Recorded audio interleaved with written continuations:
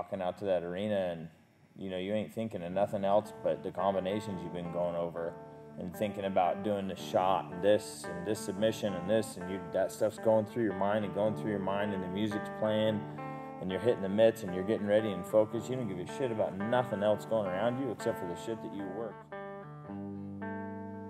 Yeah, there's people that are born with heart and there's people that aren't, you know, and always had heart. My biggest fear was giving up, but the only time I ever gave up was April 16th, 2006, you know.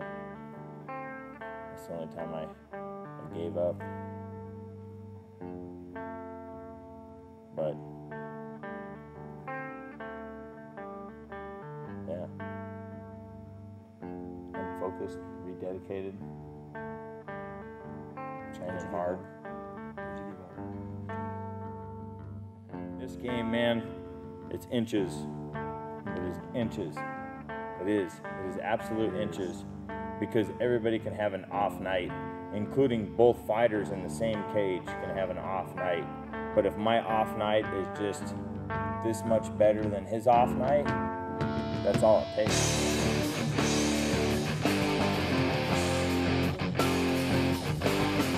Well, fighting, working on getting better at fighting. Thinking about taking up this fighting thing.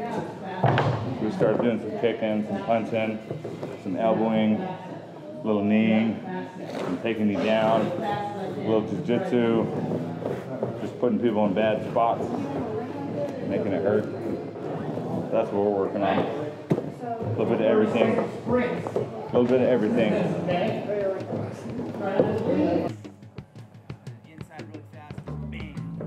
My favorite part's being 2 or 3 minutes into the fight when you start throwing, you start moving, you're trying to figure that guy out, you know, and that's, you know, when you lumped up a little bit and you're cut, and he's cut, and now it's a fight. Now it's like, okay, all right, buddy, now let's see what you got, bro. You know, anybody can get lucky and catch you in 3 minutes, right? But not when you fight me, you know. I'm going to come after you and I'm going to make it hard on you, and, you know, my goal is when we get done fighting is you don't ever want to step in the cage with me again, ever again, and go, man, fuck.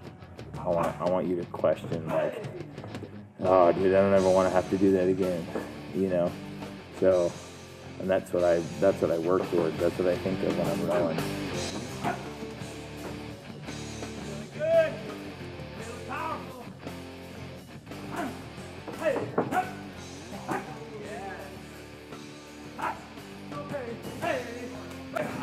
I helped hit mitts for him for like an hour. I got out, got in my car, flew to Arizona, and by the time I was in Arizona, everything locked up. Like I'd just been hit by a train. I get to Arizona and they're like, "You ready to go?" And I'm like, "No, I hurt so bad right now. Like, everything hurts." I don't know, I kind of came to this conclusion, like, either you want it or you're not, and now's the time. And I wanted to do it. So I met this guy, Josh Berkman, and he said, "Hey man, I'm training for a fight, a UFC fight, you know, and train at this place down in Salt Lake. Meet me down there. We do this on Monday, this on Wednesday, this on Friday." Yeah, and I came down on my first day. I came down, we did our sparring, we did great. The Wednesday rolled around. Wednesday night I showed up and Josh wasn't there. And I was like, well, hey man, you know what, man, money is tight right now. I'm working, and at the time I had only had just over a year of sobriety, so I was real new in sobriety and recovery. And you know, I had lots of fines and lawyer fees and restitution, and I had, you know, and so like to take 40 minutes to drive here from Layton to get down here, I was like, I was pretty upset that there wasn't training going on. And Rob said, well, that doesn't matter. He said, I'm training for this kettlebell workout. We're going to do a kettlebell workout, and then in 45 minutes, a jiu-jitsu class starts. Would you like to go? And I said, absolutely. I said, I don't have a gi with me. I have a gi, but I don't have it with me. He said, don't care. And so we did a kettlebell workout. I remember first workout was the long cycle, and you gave me lighter than what I ended up working up to, but I started really light, and he showed me this technique, and we just did we did some warm-up stuff, and then did this long cycle, and I was just like it was, I'd never worked with him before. And so we did this long cycle. We did 20 minutes and felt great. And I came in and I grappled and, we went through and I got probably 4 or 5 rounds in and then got finished. And I was like, thanks, man, that was wonderful. And that's how it started. And then I showed up for the rest of Josh's camp, and he showed up for most of his training sessions. He had lots of things going on, and with being in the UFC, man, you're in the limelight, and you get this and that.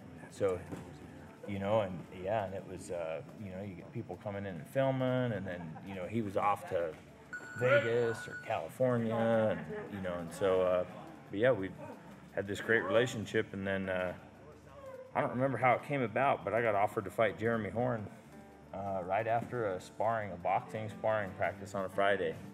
And I was still smoking Blend 27, Marlboro Blend 27s, a pack a day. I was still smoking. And I remember I sat in here and I don't remember who it was. I think Derek Downey came in and sparred with me and Josh. So we showed up and we had all these practices, and then they said, yeah, we're going to have this big promotion, this fight or whatever. Would you fight Jeremy Horn? And I was like, I don't know. And so I walked out, and I lit up a cigarette, and I was smoking a cigarette, thinking about it, pondering it. Got in my car.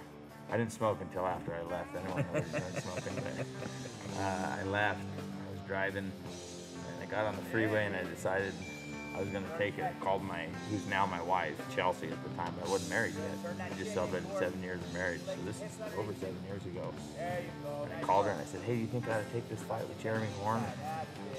She said, why not? And I said, yeah.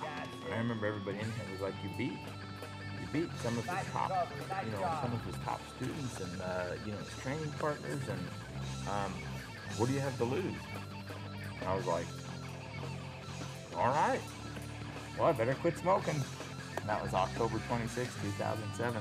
Crunched up my cigarettes. I don't litter, that's one thing. I don't do it. I littered that day. Threw the cigarettes out the window. But I haven't had a cigarette since April 16th, 2006, or October 26, 2007. And then I called him back, and I called my wife, and then I got assigned to fight Jeremy Horn. And then I went, hey, we're probably going to have a coach for this deal. So I just started coaching, and we started working together those 3 days.